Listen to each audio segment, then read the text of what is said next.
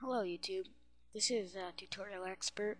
In this video tutorial I'm just going to be showing you how to make a cool typewriter effect in Sony Vegas. So first you start by opening up Sony Vegas.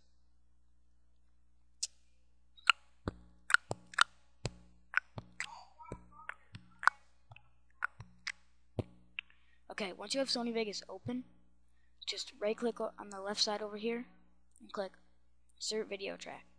Then right click anywhere over here and click Insert Text Media. Delete the text, and now down here at the keyframes, just click on the first keyframe, move it over and click your right mouse arrow 4 times to the right, and then just type your first letter. I'll just do Tutorial Expert.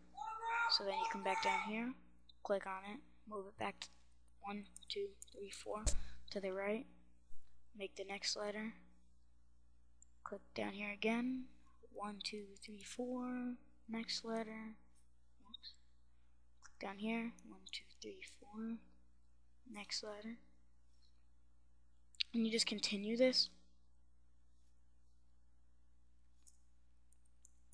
And the only reason why I didn't put anything on the first keyframe is because you want them to come in. You don't want one to start there and then the rest to come in, because it looks better if it looks like they're all typing in. Okay, so now I'm just going to pause it and then I'll play it again when I'm done. Okay, so now I'm done. I finished spacing every letter before I typed another one by 4 keyframes. So now if I close this and I just play the video, whoops. Okay. Okay, there you go.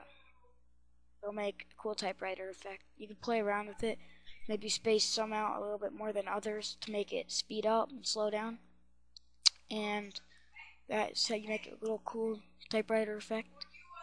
So yeah, Tutorial Expert is gonna sign off right after I upload this video. So yeah, thanks for watching. Please subscribe, rate, and comment.